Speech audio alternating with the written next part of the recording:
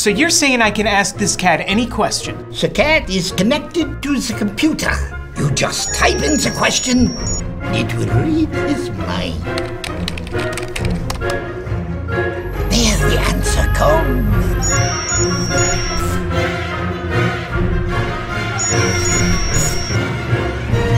You're the man! I've been looking for this for weeks.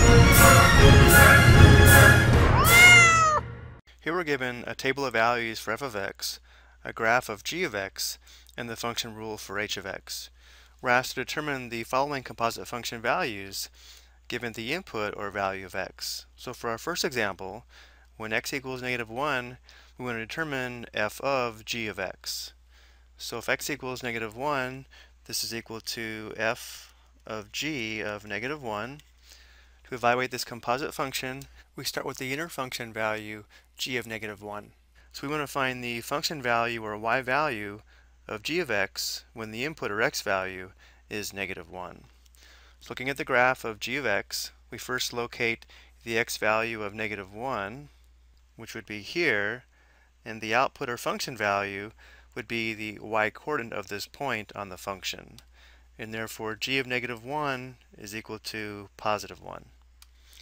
So this simplifies to f of +1, since g of -1 equals +1.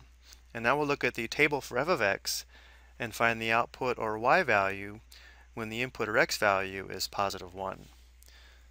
And here's where x equals +1, and notice how the y value or function value is -2. So -2 is the output when the input is +1. And since f of 1 equals -2, this is our composite function value. Next, we're given x equals 1. We want to find f of g of the quantity x plus 1.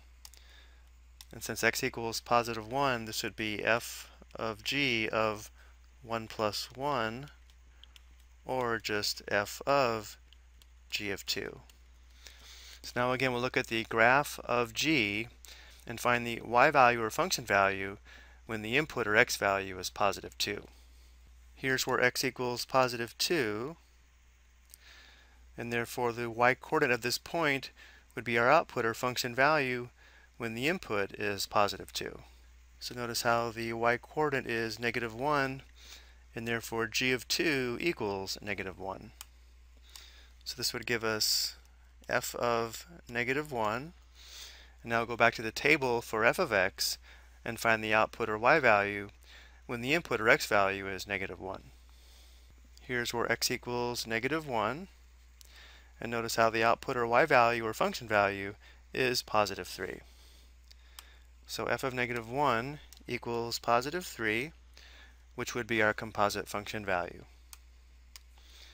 And now for our last example, when x equals 4, we want to find h of the quantity f of x plus g of x.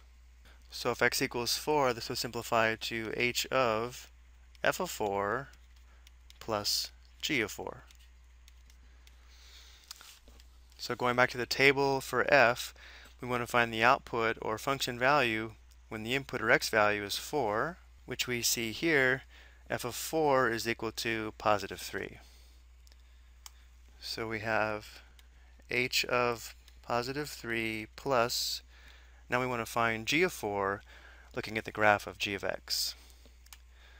So notice how when the input or x value is +4 here, the function value or y value is +1. So now we have h of the quantity 3 plus 1, which would be equal to h of 4. Now here's the rule for function h of x. H of x equals x squared minus 3. So to find h of 4, we'll substitute 4 for x, which would give us 4 squared minus 3, which would be 16 minus 3, or 13. So 13 is our composite function value. I hope you found this helpful.